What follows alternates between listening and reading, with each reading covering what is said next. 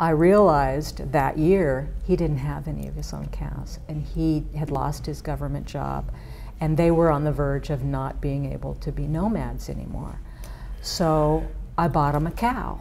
They'd been so good to me. Yes. So I bought him a cow. Yes. And when I went back the next year, his uncle took me aside and said, that cow has made it possible for Ojai to become, and his family, to stay nomadic. And wow. Talk about a profound moment for me. And I realized, you know, that one cow was $200. It was a lot of money for me at the time, but it didn't change my life. It did change his. So that's what started the foundation. What's up, everyone? Welcome to Simulation. I'm your host, Alan Sakyan. Very excited to be in the beautiful Ojai, California. We are at the Nomad Gallery. We are going to be speaking with Leslie Clark. Hello. Hello. Thank you so much for coming on the show, Leslie. Really appreciate it. It's my pleasure. And I couldn't help but ask Leslie to come on the show while we were visiting this beautiful area. Her gallery here is beautiful, her story is beautiful. I'm very excited to be unpacking it, sharing it with you guys. For those that don't know Leslie's background, she is an artisanal gallery owner in Ojai, California, and has traveled to Niger 50 times, setting up general health, education, and economic support to indigenous nomadic people. And you can find the links in the bio to nomadgal.com as well as nomadfoundation.org. Okay, Leslie, let's start things off by asking you, who are you and what do you stand for? Well, sometimes I forget this, but I'm first an artist. And that is what drives me. And that's what drove me to Africa the first time. And that when I first started, when I got my art education, a master's in fine arts, I started traveling at the same time. And I found that I absolutely loved to travel. And so I went to the south of France to study, to work on my master's. And I was painting plein air all around the Côte d'Azur. And somebody saw the paintings I was doing and they asked me to do a show in Monte Carlo. And so I said, sure, it was my first show. I was really excited about it. And I sold a bunch of paintings. And I thought, wow, what a good gig. Travel, paint what I see, and then try and figure out a way to sell the paintings so that I can earn enough money for the next trip. And so that became the pattern for my painting life. How did you get hooked into painting when you were younger? Well, it was always something that I knew I needed to do. I never had my high school didn't have art education, my grammar school didn't really, but my grandfather was a painter, an artist, a carpenter, and he would get out his little blackboard that was about this big and say, okay, draw circles, draw triangles, draw straight lines. And I would do all these things, and I was about 5, 6 at the time. And I would do all these things, and my reward for doing them correctly was that he would draw me a horse. And it was such a treat to have him draw me a horse. So I just, from then I knew I had to draw. So I just kept drawing, and I never went into a formal education. And when I went to college, I thought, well, I'm going to be an artist. And at the time, there were no art schools that had life drawing classes. It was all abstract. So I didn't know what to do. I thought, I don't really want to, I want to learn, you know, anatomy and how to paint from the old masters and all that, and nobody was teaching that at the time. So I kind of got, you know, distracted and went off and did some other things for a few years. And then my parents died, and and at the same time, I got a divorce, and at the same time, my ranch burned down, and so it was like just ground zero, nothing left of my formal life. So I said, I am going to be an artist now. So I went back to school and got my degree. I ended up halfway through that degree meeting the man that would become my future husband, and I moved to the East Coast because I thought, hey, I can get a great education here. found the best program I could have found. It was based on methods and materials of the masters, and I lived in Washington, D.C., and I got to go to all the fabulous museums when there was nobody there and learn about and paint from the old masters. And we had a course that just totally transformed and made my painting life, and that was called Methods and Materials. And from that course, we were required to paint using the materials and the methods of every major trend in art throughout history. So I would start with the Byzantine altarpieces, and that's what really struck me. Today, my painting reflects a lot of gold leaf, a lot of sculptural elements that are carved into gesso, and this is what the Byzantine altarpieces were, or illuminated manuscripts with gold leaf and very intricate borders. And all of those things continue to inform my work. My work isn't religious, and it's not the same subject matter. Now it may be floral, or it may be a camel in Africa, but it's got those elements of the Byzantine, and I went all the way through and painted in egg oil tempera and painted in techniques that the masters used. And one of my projects was to paint a portrait. Portraits have always been what I was really, people is what I've always been interested in. And so I painted a portrait of a friend in all of my favorite artist styles. I did John Singer Sargent, and I did Degas, and I did Klimt, and I did Raphael, and I did in their styles. It was so much fun. So portraits ended up being in all these different styles. It was methods and materials. And it just made me learn how to, we would grind our own pigment. It made me learn how to use anything, and it made me conversant in those materials. So no matter what I chose to paint in, whether it was pastels or tempera or casein, or now I paint in acrylics and oils and a lot of watercolors when I travel. But I'm comfortable with it all, and that gave me that ability, that wonderful class. That seems like something that every aspiring artist should endeavor into. That's a beautiful start. Yeah. And the wonderful thing they did is even art history majors had to take that class. So historians and critics would be conversant in what these artists go through. And it was a very transformational and wonderful moment in my early painting life.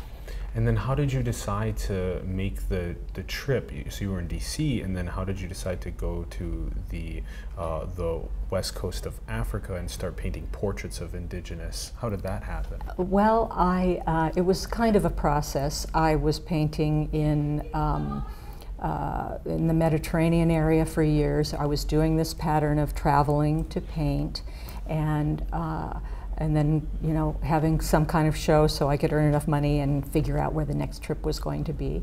And I did that for many years. And then my husband and I decided to move back to my home of Ojai, which I was born here, and it was where I lived a lot of my life, even though my father traveled around a bit. But we moved back here and were thinking that we might sell my house that I had built when I was in my early 20s, and that was an whole other side of my life. I'm kind of an architect in I've built 6 houses now. Cool. Anyway, but I just love being creative. I love design. So where was I? I was trying to get to Africa. It's great, like you just described also that you not only do you have your hands in things like design and architecture as well, that helps with the artistic edge, but also I just want to mention, I didn't actually know that, so you actually went to Mediterranean also beforehand, a couple visits. Many times. And you were doing this process of going there, painting portraits, and then selling those to fund your next. Exactly. That's such a cool process. It's not exactly portraits, it's people doing what they do. Aha. So in the Mediterranean, it would be sitting in cafes or at the beach or fishing or doing what they do.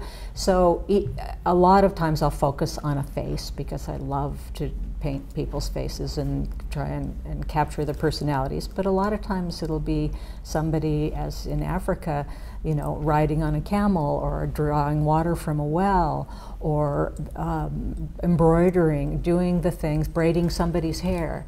And the process of that is I have to paint. I paint rather large paintings, and when you travel, you can't lug around a 48 by 72 canvas. Yeah. So you have to figure out what is going to be possible. And for me, it was watercolor. I painted small watercolors and journaled. So I'd write about what I was seeing and feeling and sketch it.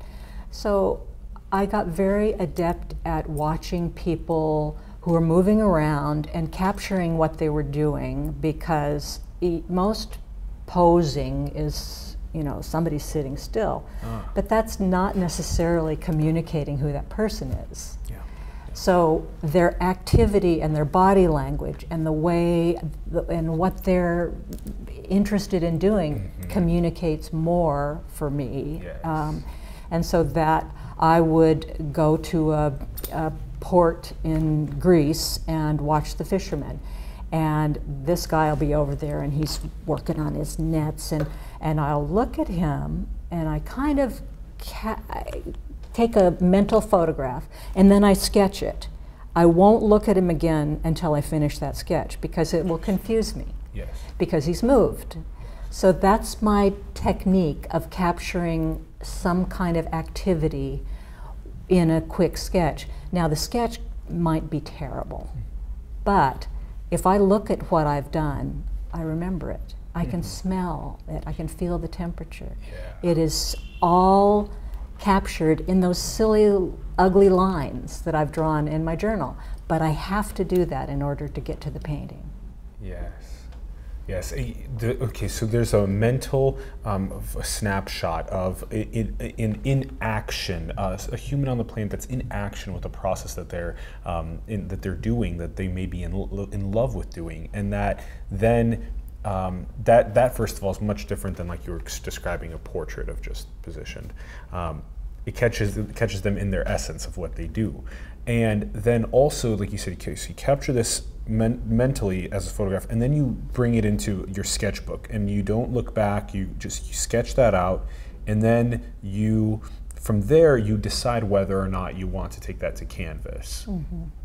And usually, I mean, if it's in my journal, I may take it to a small or a little bit larger watercolor that's somewhat more detailed first. But I'll never take it to canvas while I'm traveling. That happens once I get back into my studio. So I will do maybe several sketches, a couple of small watercolors of a subject matter, or maybe one, just depending on the time, because people aren't going to stand around and keep doing what they're doing so that I can draw them. But there's always something that, and I sometimes don't know whether it's going to be a big painting until I get back and I kind of get into what I've done. Sometimes I know immediately this is going to be the painting from this trip, the major painting. Sometimes. Cool. Yeah. And then can you? So sometimes you add watercolor, and then you bring them back and you pick out of the ones that you've sketched in your notebook which ones in your studio in Ojai that you want to turn onto canvas, and then you share that moment that you captured across the planet with other people that come to your gallery and decide to bring that into their home, those moments, and kind of bring the world closer together through that process. Exactly. It's beautiful. And then how many would you say that you, out of the total, if you go on a trip for, is it a couple weeks, how many examples of sketches would you make, and then how many of those would you turn to canvas? I would, when I was, on a trip of maybe, I'd usually go for 3 weeks or so, and I'd probably do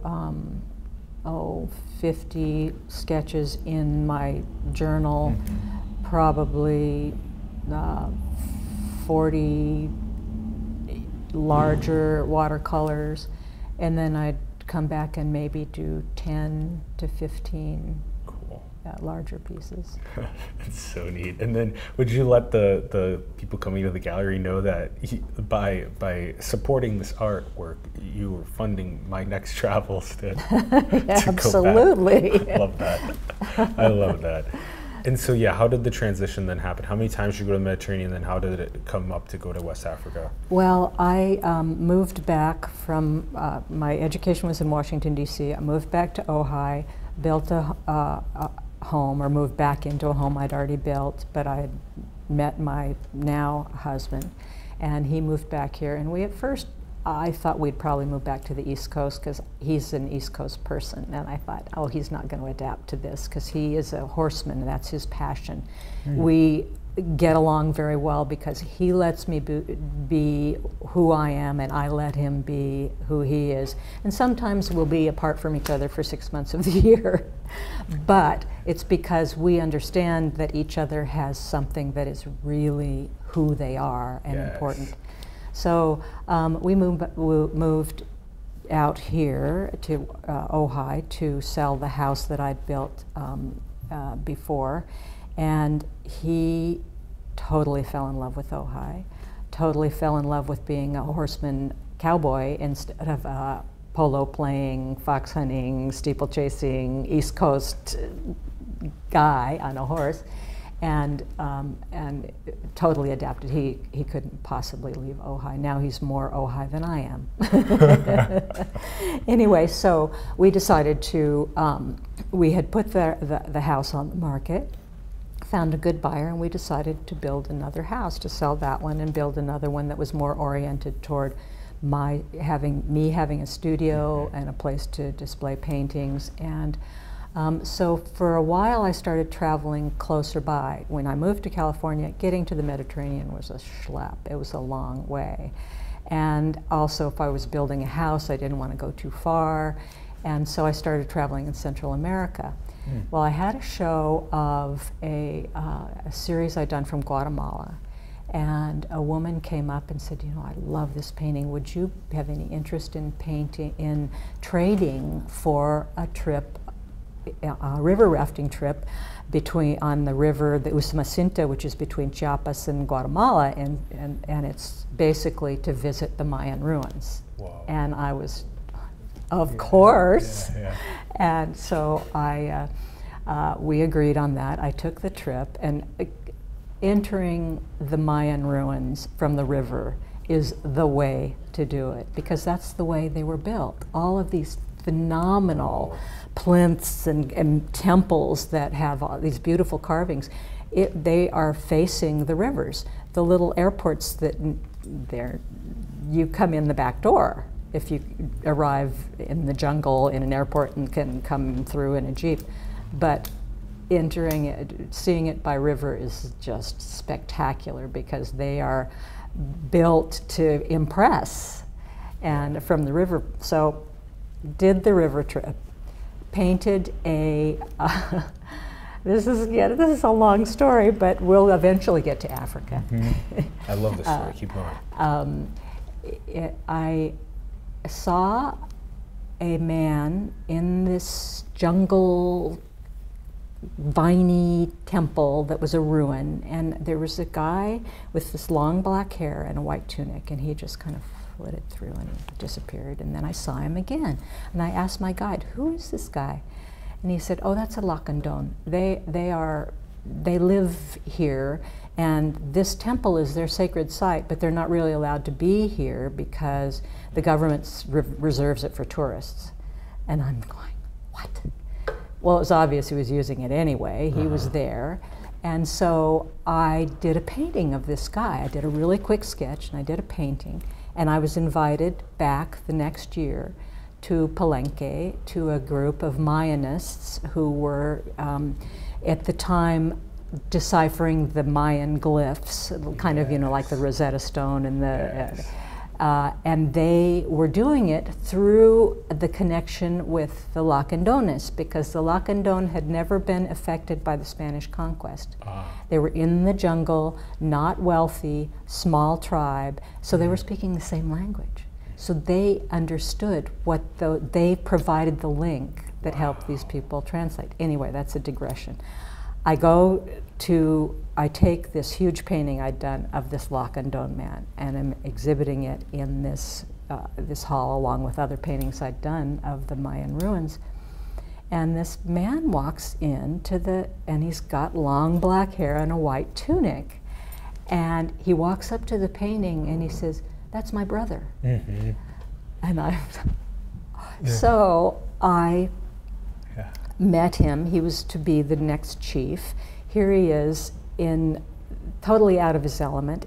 He's this rainforest guy, and he's in with all these Western, European and American scientists, and he's just cruising along comfortable. Doesn't speak any language So anyway, I was so fascinated by him that I asked a guide to see if he would let me follow him around in the rainforest for a couple of days so I could paint him. Yes.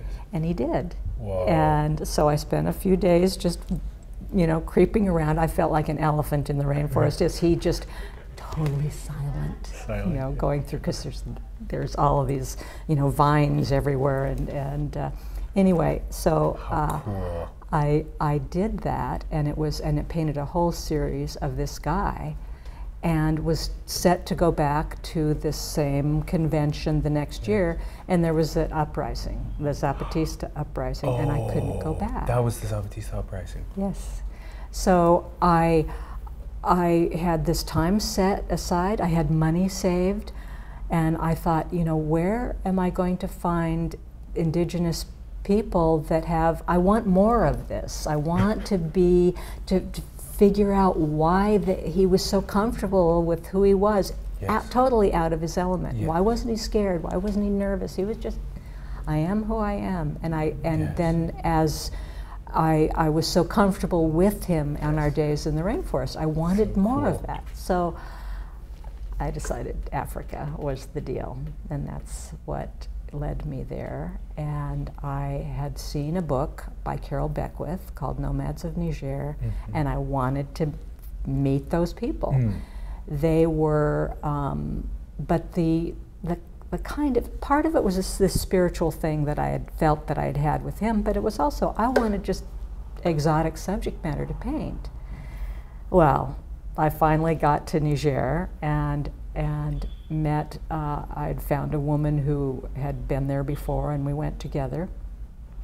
And the first nomad I ever met, there was a big rebellion going on. I couldn't get into the north to meet the Tuareg nomads, but I could meet the Wadabi, which is the group that Carol Beckwith's book was about, Nomads of Niger. And they have this beauty contest where the men compete and the women judge. And the men in their culture, the men can't propose to a woman. It's a marriage festival, but the guys can't propose. They have to make themselves so irresistible that the women propose to them. And that's what this beauty contest is all about. But I didn't know. I was trying to find this contest because I'd seen it in the book, and it took a couple years because there was a rebellion going on, and we couldn't get north. They were shooting at us, and at the military that were blocking us. We didn't actually get shot at that trip, but it was a process. And when I finally did get to them, it transformed my life. From '93 on, I've been back to Niger for every year, at least twice, sometimes 3 times, and for as much as 6 months in the year. Whoa. This is so cool. Okay, so let's briefly mention the visit to the Mayan ruins through the river. And what was the indigenous that was there in the black and white? What was the name of the indigenous again? Lacandon. Lacandon. Okay, and then when you went to the Mayan the congregation that was happening with some of the experts that were looking at the glyphs, that that someone said that it's my brother there, and then that's so neat how that happened. Then you went into the rainforest for 3 days following the Lakondon to be chief. Kayum was his name. Kayum. Whoa. See, that right there in itself is such a profoundly life-changing experience. Following Kayum for 3 days in the rainforest and watching how Kayum moves and treats that like a native thing, and we're trying to like follow and be all like awkward in the rainforest. Well, the other thing that was really striking is I would always ask about the plants. There were so many plants. I mean, this is a jungle, this is a rainforest. And I would say, well, so what's that? And they'd say, silvestri. So I finally, and everything was silvestri. It turns out that that meant wild. Okay, so they don't name their plants, but they can tell you what everything's used for. Okay. So when you ask about a plant, they won't have a name for it. They would, oh, that's the plant that cures headaches, or that's the plant that's good for your stomach, or that's the plant that you rub on a wound. And that's how they would always describe So plants. they know them visually by the specific healing process that the plant helps with. Yeah, we're so lost. Here in the United States, we know all of our logos, but we can't name a couple different plants or trees or flowers. Well, we're pretty isolated from that. Yeah. There's okay, and I can see how this like hooked you into wanting to go. Okay, and the book was Nomads of Niger was the book. Okay, and then it's the Wudabi, and first of all, a nomadic that in itself is much different than a lot of other indigenous have a home that they have to live in, and so nomadic's different than that. But then also, like you said, there's these cultural processes of indigenous heritages that I think are so beautiful. Like, so there's this festival where the men dress up and have a competition for the women to propose to them. So things like that are completely different, and so it's very unique, and it's cool to be a process of that. So the first trip was in '93, and at least 2 to 3 times a year since then.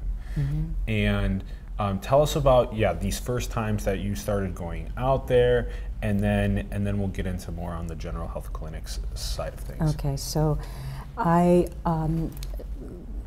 met this nomad. His name was Ojai, and he had a large family. Most nomads do. They move with, the Wudabi can have 4 wives, and Ojai was so handsome and so charming that he had more than his allotted 4. But once I asked him down the road after I got to know him pretty well, and I learned their language and all this, I asked him how many wives he'd had, and he said, well, I think maybe 32, but only 8 stayed more than 2 weeks. So that's it. Anyway, the first family that I met on that first trip became my family for years, and I traveled back to see them. I would arrange, because they don't have a house. The second time, the first time I met them, they were just so lovely, and we couldn't get into the north where those dances that I was just dying to see were. So the kids, all the young men and women who were of that age that would be in those competitions were behind the rebel lines, so we couldn't go there, and I was just devastated. But the kids who were like between 8 and 12 years old, weren't quite old enough to be in the competitions. They did all the dances for us, and they made up for us, and they would go out, and all night long they'd be singing. They were so excited because we were there, and they would do this kind of their version, and it was so wonderful. I thought, this is what childhood should be. I always felt sad that the people, that my I mean, in my childhood, I could ride my bike anywhere. My parents would let me, you know, walk down the street by myself. It's kind of not the case anymore. And I felt so sad for kids of our world today. They've got everything. They've got food and shelter and wealth and comforts, but they don't have freedom. And these kids, as long as they got up in the morning to do their chores, and they knew they had to, when you're up until about 5 years old, you could do anything you want and you're just adored and everybody coddles you, and but 5 on, you have chores. But they could stay up all night if they wanted to, as long as they got up and did their chores. So they would have, and their big brothers would, you know, protect them from the snake that might bite them, or, I mean, it was such a free, you know, fabulous life for a child. And I got a little taste of what the festivals were going to be like, because they would sing the songs and recreate these for us. And I was so pleased with the visit, and the head of the family, Ojai, took us around to visit other families, and there were some little celebrations, not the big deal, which I got to the next year. But when it came time to leave, I didn't realize how poor they actually were. They didn't have any cows. They had just been through a major drought in West Africa. The 80s decimated all the herds in West Africa. And this family were trying to hang on to being nomads, but he had just gotten kind of a job out of his regular territory. That's why I was able even to meet him, because normally the nomads would all have been farther north. And he was planting trees for the government. And this was not kind of a normal thing for him, but he didn't have anything else, and he had no animals. But they would do anything for us. He came along and took me to other friends so I could meet other Wadabi. And so when I left, I organized a way to communicate with him. And he said, well, he doesn't know how to write, but he has somebody in the town where we could maybe, the nearest town, which was like a 4-hour drive away, a week by their, you know, or several days by donkey. But we took him into the town, showed him the post office, how to mail a letter. He introduced me to the person that could write a letter for him. This is such a complicated means of communication. There were no cell phones or anything like that in the day. So I came back thinking, am I ever going to get back to see this? You know, it was so deep in my heart. And of course I came back and started painting. I did so many paintings of Ojai. I did paintings of all of his kids and his wives and the herds. And it was just, every time I was doing a painting, I was there. And so I knew I had to get back, but I didn't have a clue how to find him.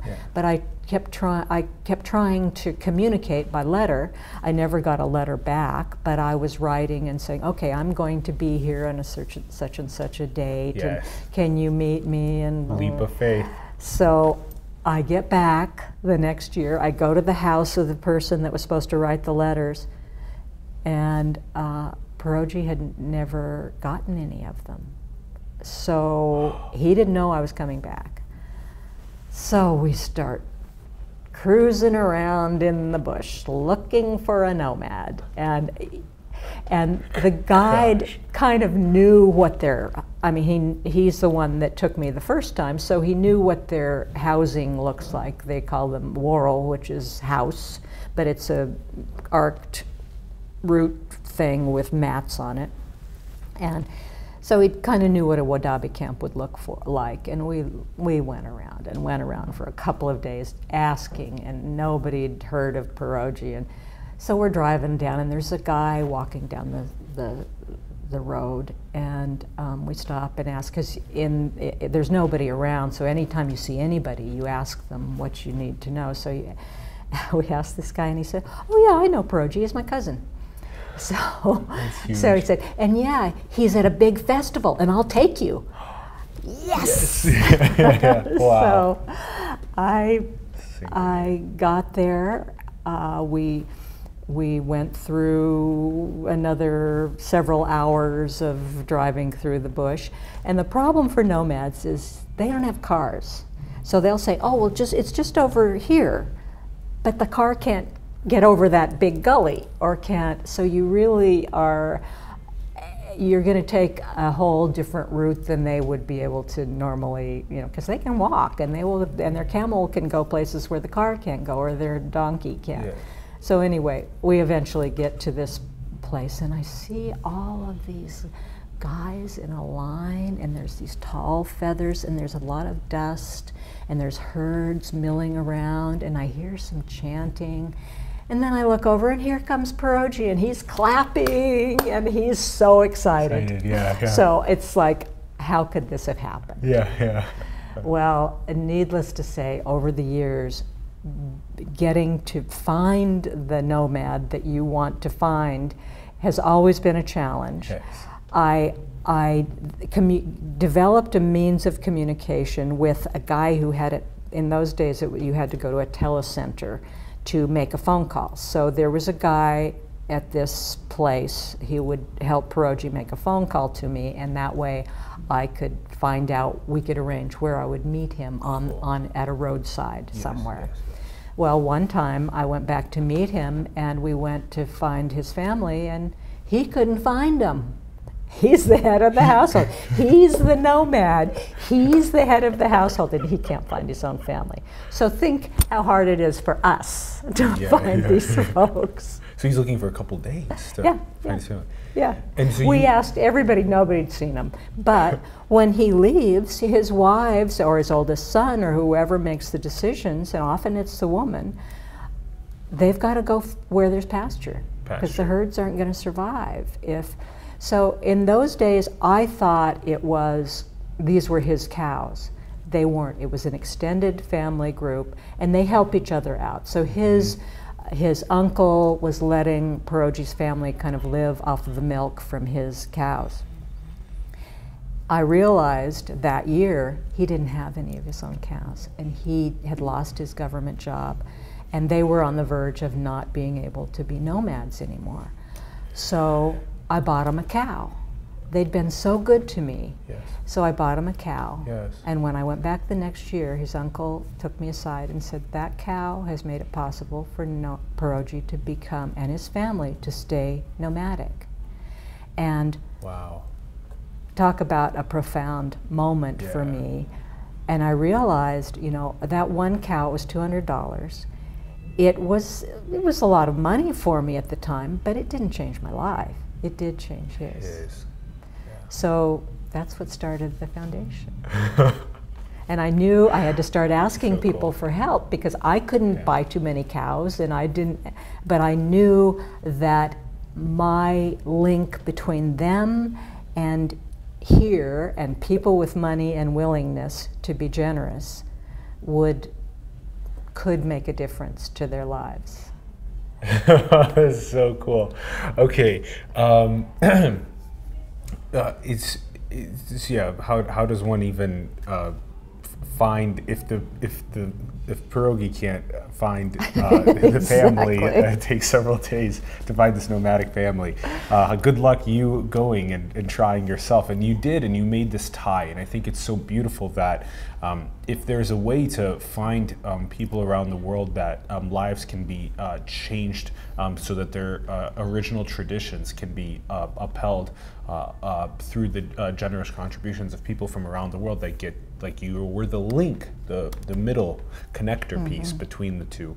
And so, okay, so then, so the animal, the cow, acts as a source of food for them through the milk, and then also as they have to take it to pasture, and that's what keeps the nomads moving, so the cow can continue eating some of the. Okay, okay, and then, so you're also nomadic when you're there for several months. I was determined to, when I first went and met the family, I was with a guide who was from another ethnic group. Nomads are not considered to be, none of them are educated, at the time they weren't, And they're kind of considered by the educated people, the people that can drive cars and be guides in the agencies, as barbarians.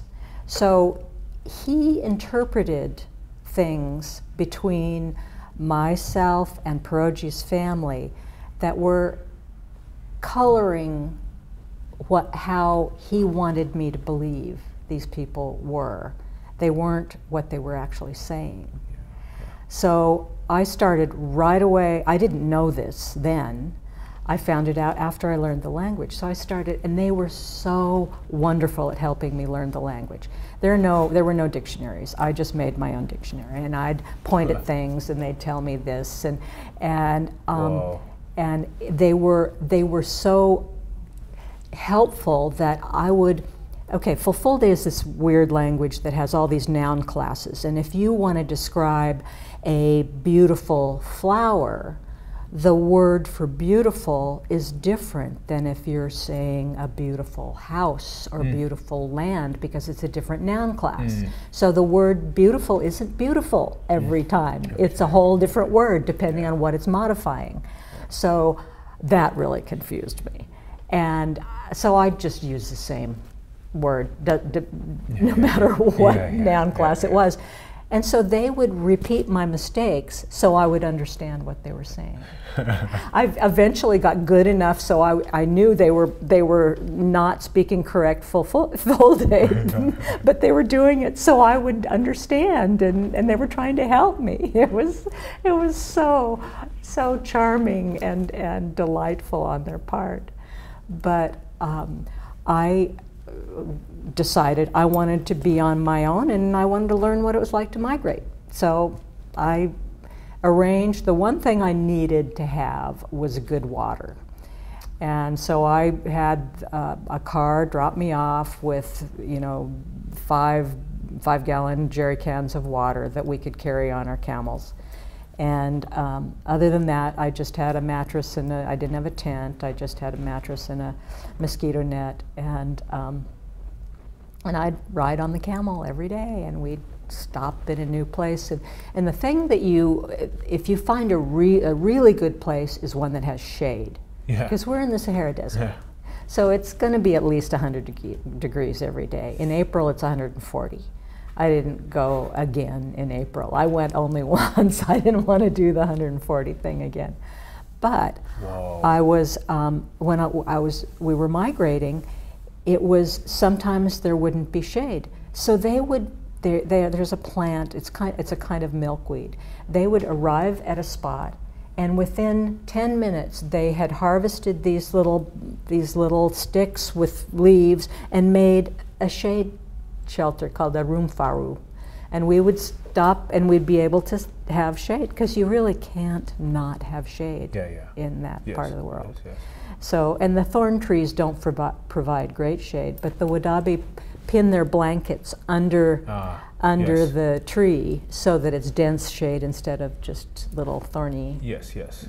Whoa! The skills that can be gained from spending time with indigenous people like that—that's so interesting. And then, what was it like then, as you are visiting, several times a year? You're spending months at a time with them. You're learning more their language. You're making your own dictionary. This type of neat things. Then, when did it kind of come up that you could potentially not only help be a link with support to preserve their culture, but also some of the general health things that were coming up? Well, the Wadabi they're a part of a large ethnic group, the Fulani, but they've kind of split off, and they're the only truly nomadic. So, and they're pretty isolated, and almost none are educated. So the key to taking more steps was to meet the Tuareg. The Tuareg is another nomadic group. The Wadabi are more in the south. They have cattle and sheep mostly, and there's more pasture land. The Tuareg are desert people, and they're desert warriors, and they have camels and goats because those animals can live in the more arid north where it's a lot of sand and not as much pasture land. And I had wanted to meet them the first trip, but I couldn't go because of this rebellion.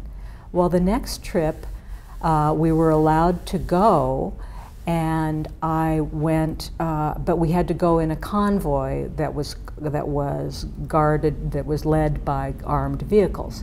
So we went up into the north to Agadez, and the woman that I was with had known this man who had started the main tourist agency in the area. He was a Tuareg, and he was the rebel leader. So the rebellion was still going on, and she found a way to meet him.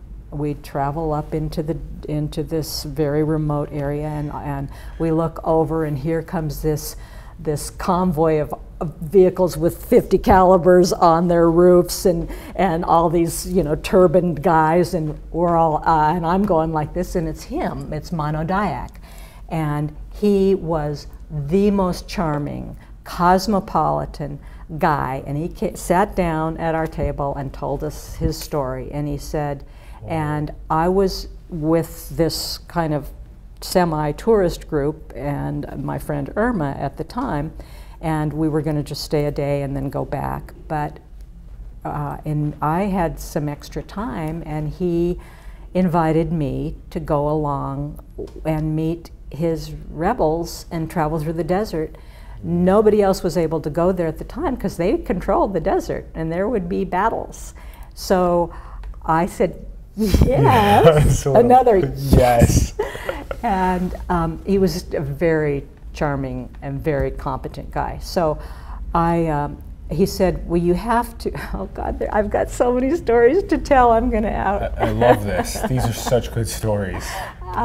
So he said, well, come back and be in Agadez on such and such a day, but don't stay in Agadez because it will be suspicious if you wait around. They might think you're trying to help me. Oh. And so the people that were the foreigners that were there at the moment, the government thought, because the Tuareg were very connected to the French and to white people in general, this especially through Monodiac, who'd gotten his education in France and America. And he was trying to negotiate the peace through the white people, the French and the Americans, but the government did not like that at all. And so they had this blockade on anybody leaving town that could be providing them with gas or supplies or whatever. Yeah. So he said, don't stay in Agadez. Yeah. Just wait and just do something and then come back and meet me on such and such a day, and I will send a driver in and he will take you out, and that way you can meet us. Yeah. So what am I going to do? Where do I go? So I got a guide who was going to take me by camel to a wedding that was about a day and a half trip out of Agadez.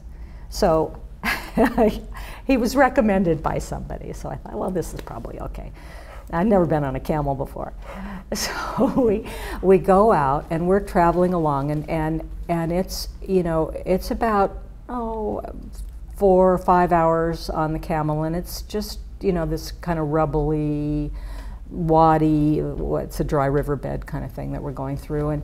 And he said, do you want to stop and have lunch and take a break? And I'm going, yeah. So we stopped, and I didn't know, there was no, this is the middle of nowhere. Yeah. I am in the middle of nowhere. Yeah. And he says, just, excuse me a minute, I have to go behind the bush. But if my camel isn't as well trained as yours, so if he jumps up, grab his rope, don't let him run away. And I said, okay. And so he goes behind the bush. Of course, the camel jumps up. I grab the rope, and the camel pulls, and the rope is attached by a ring in their nose.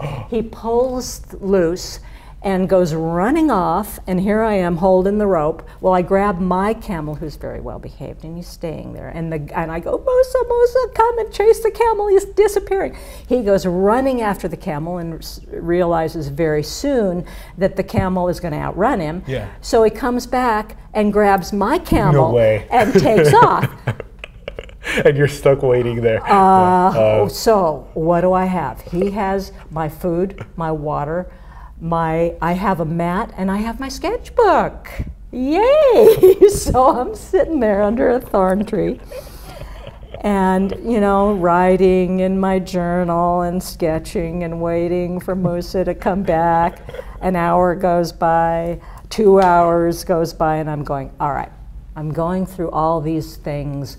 How am I going to get out of here? Yeah. I can't really start walking now because it's so hot and I have no water. Yeah. I will die. Yeah. How long does somebody take to die?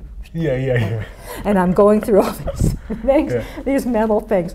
And then well, should I wait till it's dark? Well, I won't be able to see the tracks when it's dark. Oh, you know, I'm going through those. So have I just stepped into the thing that's going to finally, you know, be Oh my be the gosh. end? Yeah. And then this little creaky old man comes walking up, and he's, you know, toothless, and he's got no shoes on, and he just comes over, and he's turbaned and robed. He comes over and nods at me and sits down next to me. And I'm thinking, well, if he's here, he knows where other people are. He knows I'm a white person. I don't survive well out here. He will know how to help me. I couldn't talk to him, but I knew he was my guardian angel. I knew I was safe. Whoa. It took Musa 4 hours to get back. It was almost dark, but by the time he got back. He got back to the... Yeah. So it must have taken him like 2 hours one direction almost to like get the camel. Yep. The camel had gotten all the way back to Agadez running.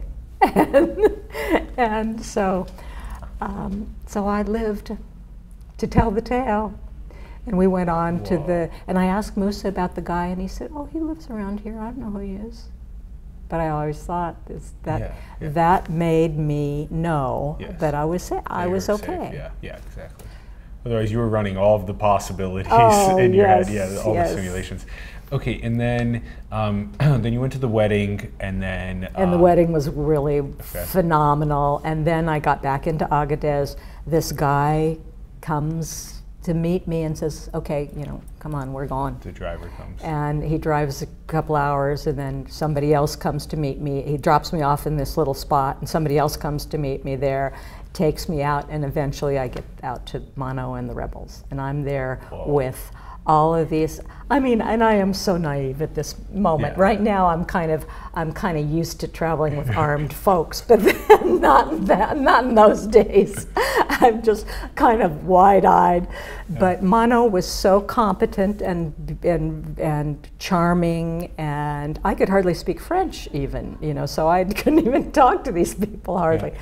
But he wanted people to understand what they were fighting for. This isn't some stupid armed insurgency. We're fighting for the survival of our culture. And he told me the whole story of why they were doing it, and he was such a brilliant guy. Whoa. The people, they're illiterate. They don't have telephones and radios and televisions and all that. So he devised a way of communication. Music was really important to them. Mm-hmm. He brought in guitars. The guys, the whole generation of rebels learned, many of them learned how to play the guitar, and they wrote songs that explained where to go, that they were fighting for their survival of their culture. And if you're going to join us, come to this spot. And it was all kind of in code, but everybody understood it. And they sent it from camp to camp in cassette tapes, in boom boxes. And that's how they communicated. Whoa. Eventually, the government banned the music, made it way more popular because they banned it. But the entire generation of musicians, of young men, knew how to play and sing all of these songs, and the songs became just legendary. And I got eventually connected to many of the musicians, and I brought them over to Ojai. Whoa. And the first group was, one guy was a nephew of Mono Dayak, and his cousin came with him on the second trip, and they eventually just split up and didn't play in the same group anymore. But the cousin was just back here, and I brought them together 4 times. They helped raise money for the foundation, which we haven't even gotten to the foundation much yet. But he came back this year being the first musician from Niger to ever be nominated for a Grammy. Whoa. I'm so proud of that kid. Yes. So he's a world famous guy. But getting back to Mono and That's the Rebels. That's a crazy communication story too, that the guitar is the way to communicate, and cassettes and boomboxes. And it was of huge importance. And everybody knew, I mean, to this day, they know all the Rebel songs. And this was in '95. So I traveled with Mono for 3 weeks, and we visited the camps of the people who were his rebels, and they were nomadic families, and those nomads were helping these rebels survive because they didn't have anything to eat. I mean, all of the young men that I met in those days, and they eventually came here, and they would starve to death in the hills because they didn't have. And as a result, they decimated the population, the wildlife, the gazelles, the ostrich, and the military who were out there fighting them were doing the same thing. So it was really hard on the wildlife. And it was really hard on them too. And the women were fighting the good fight, trying to get them, you know, food and gas and all of that. But they were just trying to be able to have some kind of rights in their own territory, and they'd never had anybody in the political spectrum because they weren't educated. There weren't enough of them that were educated. That's all changed now. In fact, the guy who runs our foundation now is a Tuareg man who was educated and they very, very consciously decided to integrate themselves into the political system so that they would have some kind of control. Whoa, okay. Okay, so yeah, so lead us into, there's still obviously so much to talk about. There's for another conversation, all about getting to more of the political nuance and cultural preservation and all this type of stuff. So then how did it end up, the realization that by providing more general health opportunities as well as economic opportunities, it could help people? The key, as I said, was, that's why I went into the story about the Tuareg. The key was the Tuareg, because they had the knowledge of the territory, and more of them had educations. And I ended up meeting the youngest rebel leader from that rebellion. Brilliant guy who, to this day, I met him in 2005. He is still our representative, and he and I, working together, have devised ways that are realistic and practical. I was winging it with the foundation initially, and we did start the first school that the Wadabi had ever had, and because they had told me they wanted it, but it was, and it's still running today, but I didn't really have a plan. I was just doing little things that, people seemed to need. I'd buy cows for people and that kind of thing.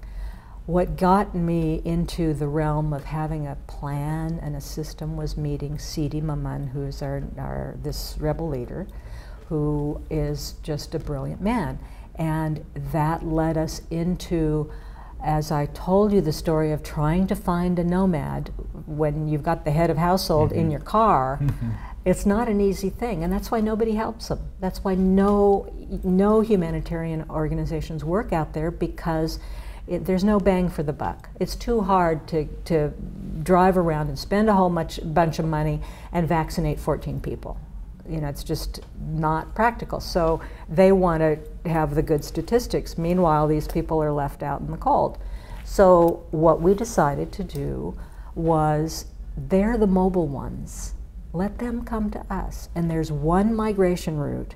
There's an area that's known for it's called the cure salé. It's the salt cure. It's where all animals, the pasture is very rich and salty, and animals have to have salt. And so they all come to this one area, and they pass by this one area. And all the nomads in the whole country try to get to this area because that's where their animals are going to get really healthy to make it through the long dry season. Okay. And so we were given a well on this migration route and decided, hey, because we were given the well, it gave us the right to build something there. You're never going to get a nomad to go into the city because they believe that you go into a city and die. Because when they have serious health problems, they wait so long until they're so desperate that they do go into the city, and it's too late to care for them, so they die. And so it's this catch-22. You don't go into the city because you're going to die there.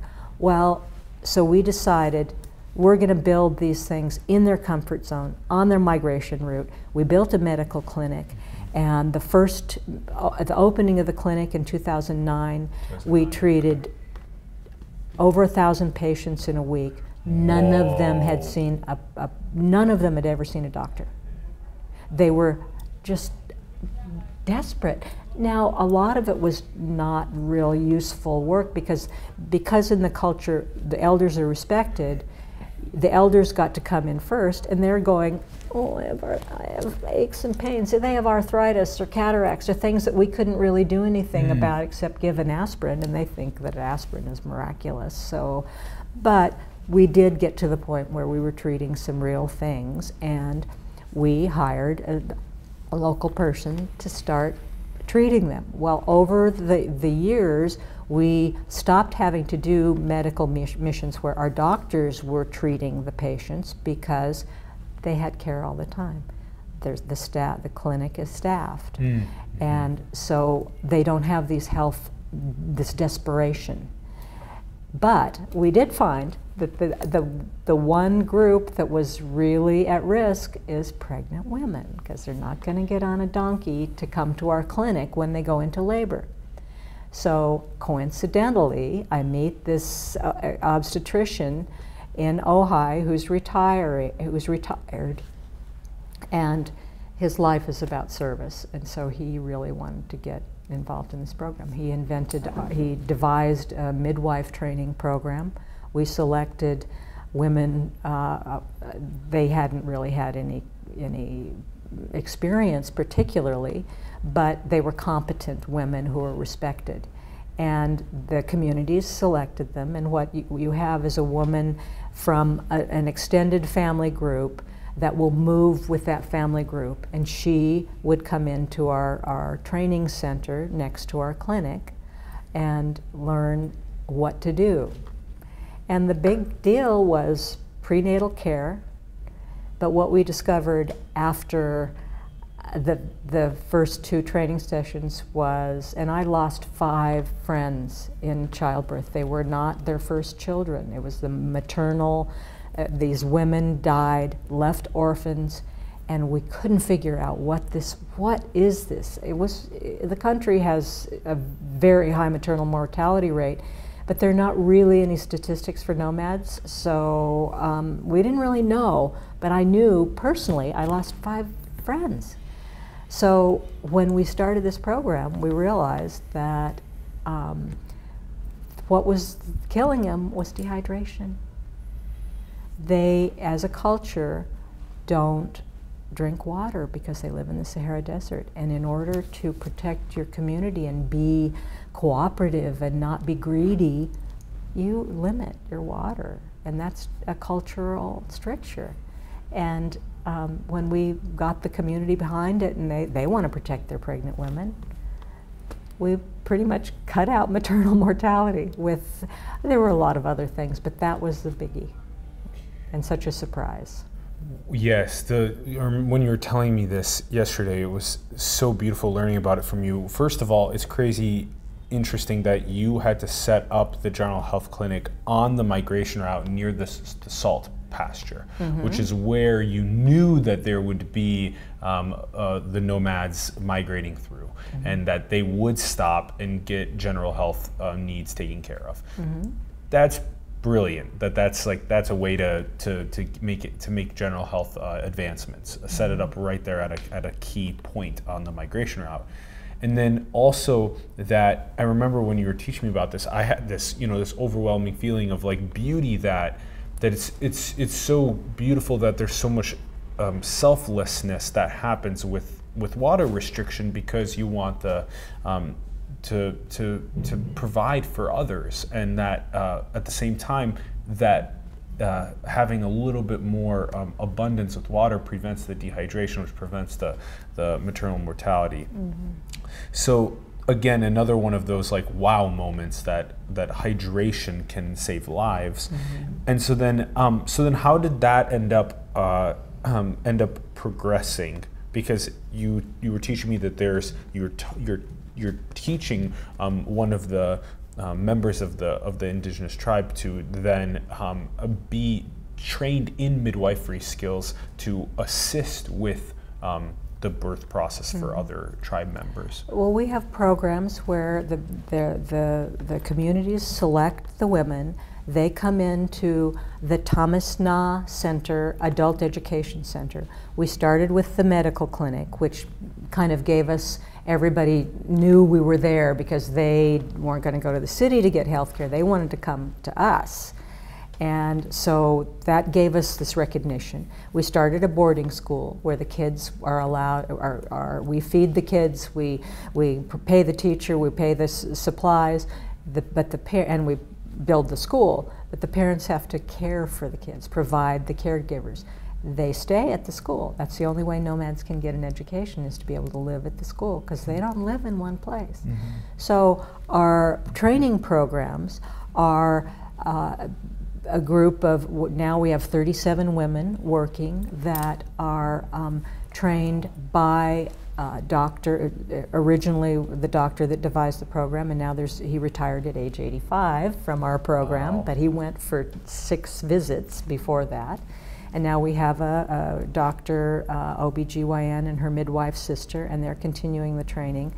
And it's all based on reenactment of we have the midwives. There are 5 languages spoken here. Yeah. And these are illiterate women also, so you're not going to give them reading material. Yeah. You either do things by pictures or you reenact. Yes. And it can be so much fun. We're now a whole all woman team. The clinic director is a woman. The 2 doctors are women. I am, and all the midwives. And then we get them up there and say, okay, tell us what you do on the first prenatal visit. What do you ask the patient? Yeah. What do you give the patient? And they go through the whole process. What do you do on the second prenatal? So we have them do 3 prenatal visits, and then the big thing is preparing for an evacuation if it's necessary, because there's a lot of things they can't do, but they can take blood pressure. So they've learned, they can't do anything about it, but they've learned how to take it and know that this woman is at risk of preeclampsia, which is a result of high blood pressure in pregnancy, and it can cause death. And if she's got high blood pressure in her pregnancy, get her next to a hospital when she's going to deliver. And they're doing it. They're doing it. We haven't lost one woman in over 2,000 births since we started, and that we have lost 3 that died as a result of malaria, but that was after they got to the hospital. Wow, 2,000 total, no deaths. Wow. And the statistic for the country was 1 in 7. That was what it was, yeah. Yeah. And now But the nomads have never had statistics. I just had this anecdotal thing, personal experience of losing 5 women. But now we have these little reports that the women can fill out. So we know how many women died or none, but that's part of the column that they have to fill out. They put their mark down. I draw a little picture of a dead woman and a dead baby, or a woman that has fever, a woman that has what are the other things that are on the report? Anyway, we have statistics now that have never been available for nomads, because these illiterate women are making out their reports. So it's a very, very successful program. I'm so proud of it, I could burst. Yeah, 37 total. Yeah, functioning. We call them traditional birth attendants. Or in Niger, they're called matrones. Matrones. Wow. And also the fact that they go off of memory, that they store this in their memory. They're not writing it down and looking at notes, no notes. Just go through the process enough times until you've solidified it. Wow. And okay, so this is one of many of the, so the General Health Clinic, there's also the foundation, Nomad Foundation's also working on economic opportunity in general as well. And so you do cool things like buy incredible goods and then that have a deep cultural meaning, and then you bring them to Ojai in this gallery, and you share it with other people and share that message. Then all the other cool things that you're teaching me about, the adult education programs, motorcycle repair, solar panels, earth bag buildings for storehouses, cereal banks, microcredits. So this is a lot of different optionality for economic opportunity. And so teach us about how that's been going. Well, you find that I see a lot of big organizations focusing on a specific thing. And if you cure malaria, for instance, you end up having a lot of people that didn't die, but those people need to eat. They need to have jobs. They need to have educations. You can't just, I feel, very personally, I feel that you have to address all those things, or else you're missing the boat. And so one of the big risks in the area has been that the young men without opportunities, and a lot of them were in rebellion before, and so the only skill they had is with arms, are being recruited into terrorism, because they're surrounded by Libya, Algeria, Mali, countries that are, Nigeria, countries that are very rife with terrorism. So we wanted to give them some kind of opportunity so they don't have to do that, because they don't really want to do that. That's dangerous. Yeah. They'll get killed. It's not, and that's not what they wanted. I mean, even the rebellion, using arms in the rebellion, is not what they wanted to do. They did it out of necessity to survive, you know, for the survival of their culture. So we did a lot of programs addressing young men. Microcredit was very successful. If they have something to do at home, they won't go across the border, and they've always had the habit to go to Libya or Algeria, which are very oil-rich countries, and that's where they could find jobs. Now there aren't any jobs, it's just terrorism. And so they, in order to stop them from going there, you give them a $200 loan. Most of them did this very brilliant thing. Nomads don't live next to the grocery store. They have to go send their donkey or their camel for a week to go and get grain or tea and sugar, which is terribly important to them, in the town, the nearest town. So these guys would take their $200 and buy a stock and get it transported to where their families are moving. And that is, that gave them, they'd sell it at a profit. It would be a big advantage to the families because they weren't spending all that time to get in to do their own shopping. And so it gave them some profits, and we recirculated those loans for about 4 years. And as soon as they paid back the loan, they'd have 6 months with the $200 loan, they'd pay it back, and they'd have some little business going, and somebody else would get the money. And so we've done over 200 loans. Nice. That kept 200 young men from going into terrorism. Yes.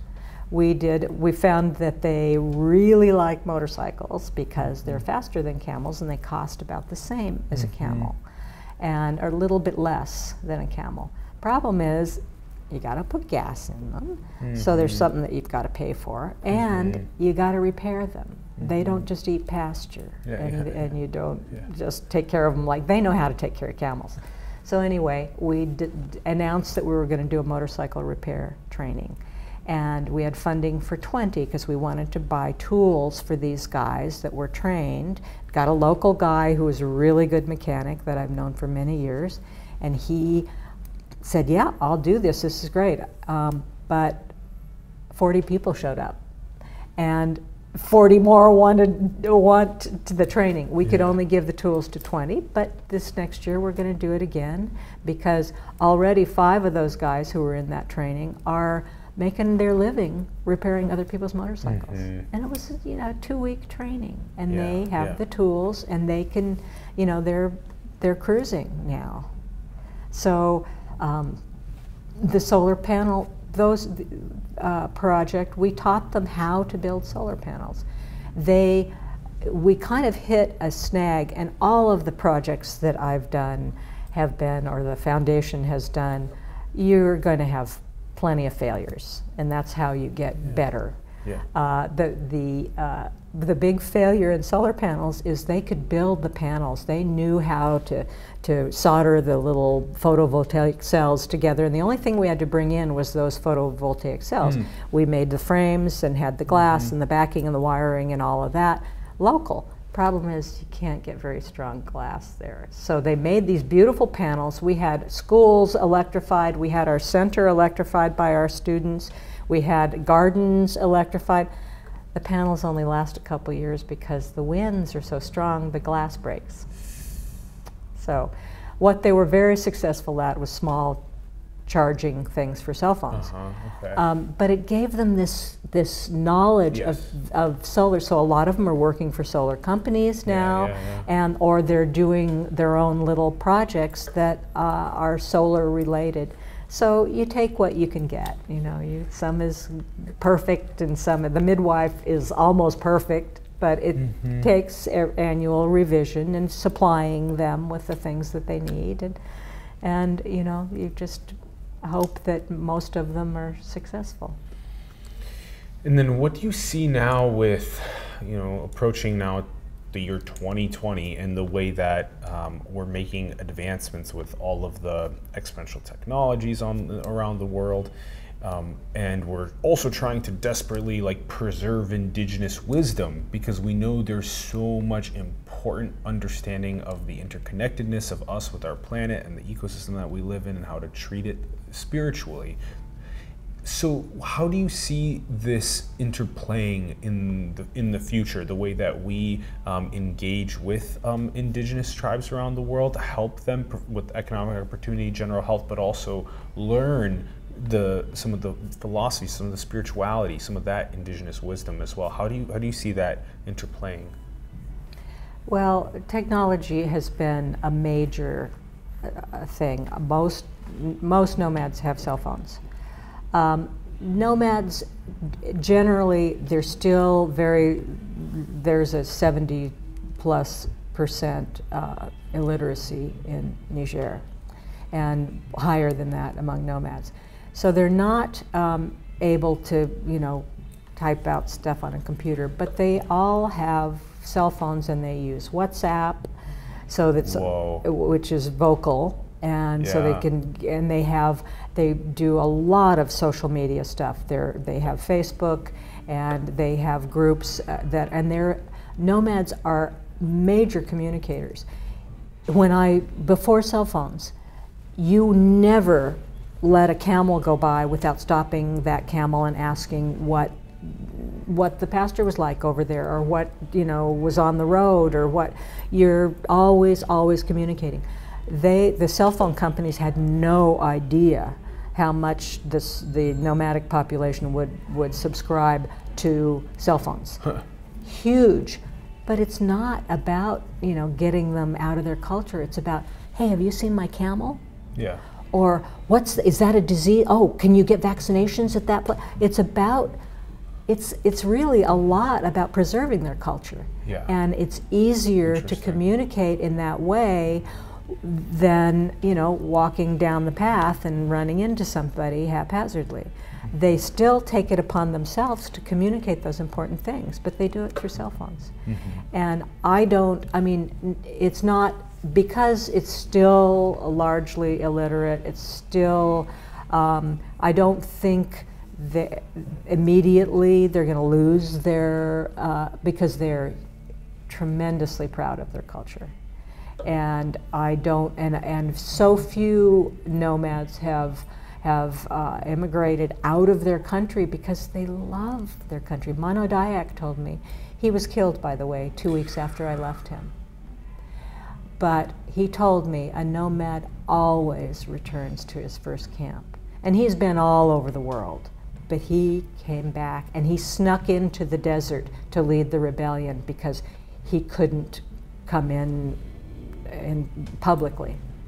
So they are wed to their desert and their pasture land and their herding lifestyle. And even though some of them live in cities and some of them have gone to college, I have our solar engineer that does all our solar work at our center went to college in France, but he installs solar systems for nomadic families, and every summer he comes back and spends his vacation with his nomadic family.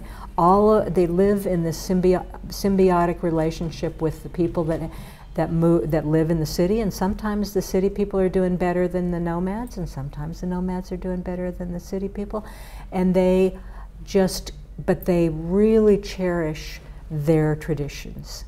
And that, I don't think, is going to go away right away. It's still around. And I believe that when we're ready to, I'm probably not going to last forever, like, so I'm going to keep doing this as long as I can.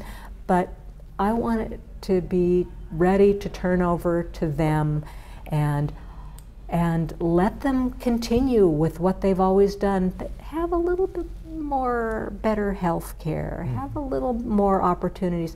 The kids who are being educated in the school, they're going to come back and be the director of the clinic and the director of the school one of these days. They don't want to leave. They want to work where they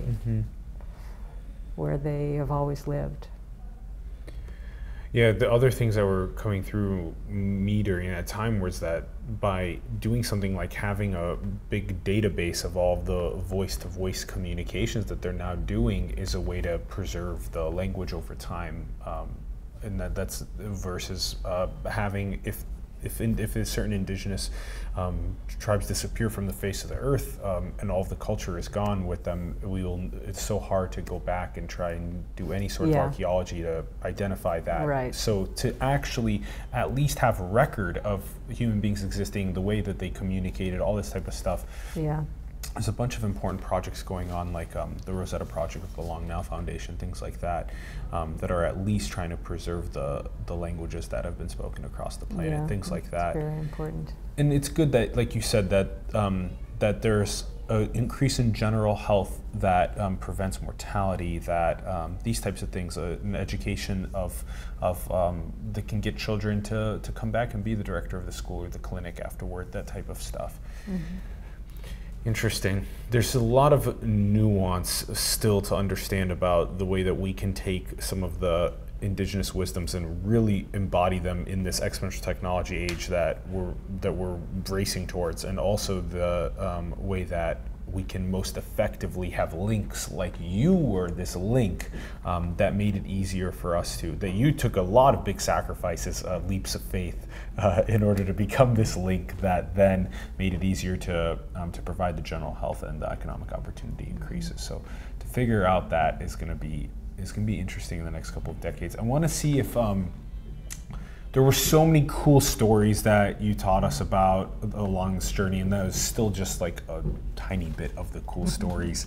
Well, wait for my book. Wait for the book, yeah. So that'll be another episode. Leslie will hopefully 2020 next year. Hopefully she'll be traveling, painting, writing. That's the plan now. This was the beautiful last day actually in the gallery after 23 years in Ojai of bringing all of the beautiful paintings from around the world that you ended up illustrating for people to bring into their homes. And so, okay, does it feel like we did a good job covering the first piece of the conversation? I feel like we did really well. I think we did. I think we did really well. Leslie, you're so cool. I want to ask you just, let's do 2 quick questions on the way out. The first question was a little bit out of left field, but do you think we're in a simulation? What do you mean? Like, do you think that reality is a simulation? Who knows? Ooh, I mean, everybody's reality is different.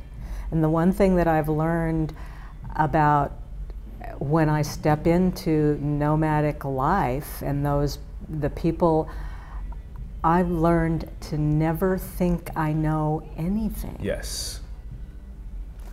Just experience it and don't impose what I think I know. Yes. It doesn't work. Yes, the Shoshin, the beginner's mindset, the humility, carrying that with you at all times. Yeah. Especially to be able to learn from people around the world. Yes. And okay, the last question is, what do you think is the most beautiful thing in the world? The most beautiful thing in the world is is beauty. I mean, what? It's like I can't. There are so many things that are beautiful, and the only thing to me that and the king is beauty itself. You have to. For me, I have been accused, or not accused, but people say, "Oh, you must be so observant," because I paint a lot and I can paint from life and from what I see. I am not. I am focused. I extract the beautiful from what I see, and that, it doesn't matter what it is. It is the essence of something that just fills my heart, and that's what I want to depict. I've taken friends into Niger, and we're sitting watching this beautiful Jerawal, and they're going, "You smell that dead donkey?" I didn't notice the dead donkey. You know, it's I focus on what and I choose to make things beautiful. That's my choice in life. And I won't say there's any one thing that's the most beautiful thing in the world, because everything is, if you make it so. Yes.